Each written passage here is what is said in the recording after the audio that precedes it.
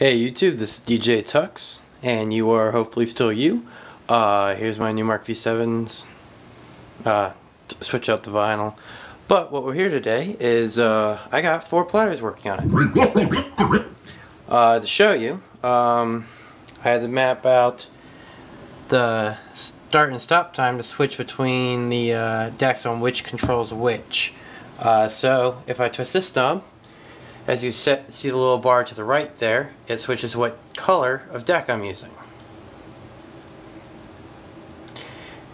Just by turning that knob. Stop time switches deck B, which is that one over there, which is fully working. Both knobs on both sides control the same thing. That's why one had to be start and one had to be stop. To prove that I have all these working on sound-wise, here's deck A. Turn the knob. Here's B. And here's C. And here's D. Okay, to do this, I had to map A and B out of the same channel that they normally are in, back to the V7 right here.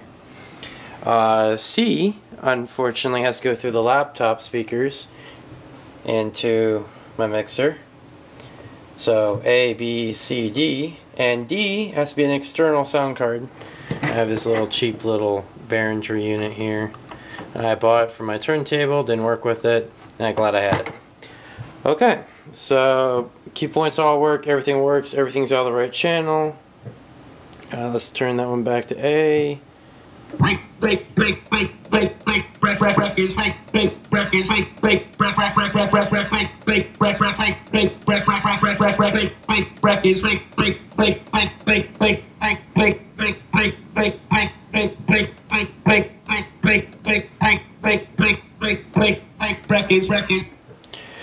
So, and then we should go to deck B. Here, I got my bass over here.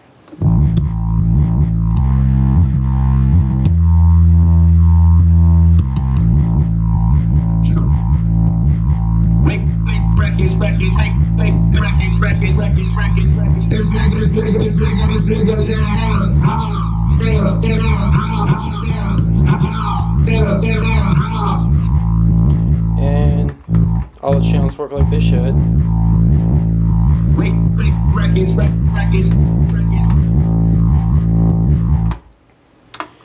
And of course I can't do this with one hand, so I'll make another video some other time. But to show you how to map this all this will be in my description, so you don't have to try to read all the text. But there's config.